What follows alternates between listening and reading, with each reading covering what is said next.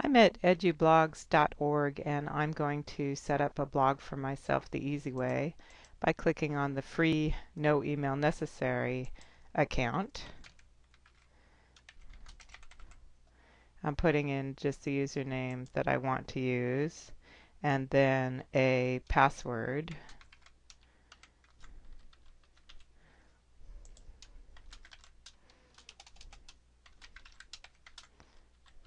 You'll see what that is in a moment when it confirms it. I'll agree to the terms of service. I don't need an email address. It doesn't care about that.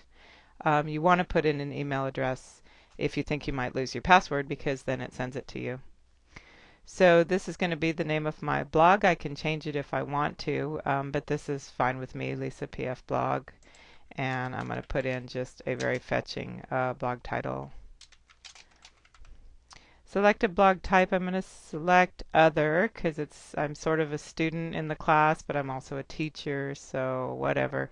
Language is English, and then the little CAPTCHA to make sure I'm a sentient being instead of a robot. Then it should process this, and it'll send me it'll show a confirmation here. So it shows me the URL of my blog, which is right here, and then my username and the password I put in. Since I didn't put in an email, I might want to print this for myself. But then it says that's it, and I can log into my new blog.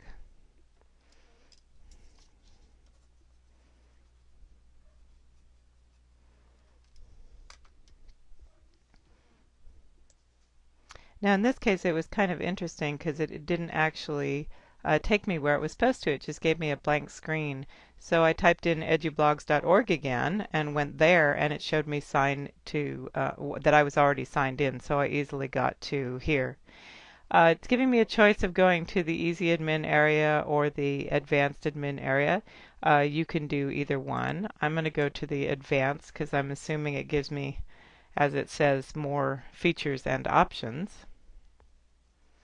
This is what WordPress calls the dashboard.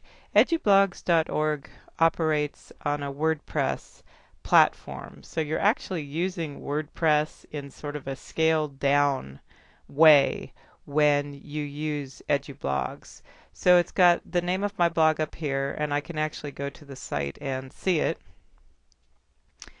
This is its setup. I can change absolutely everything here, but it's set up with a particular theme, and I can change all of this by going back to Site Admin, and I can change things. So I can erase, for example, the first post, which is Hello World. That's a traditional greeting, by clicking on Edit and erasing what they had for me here.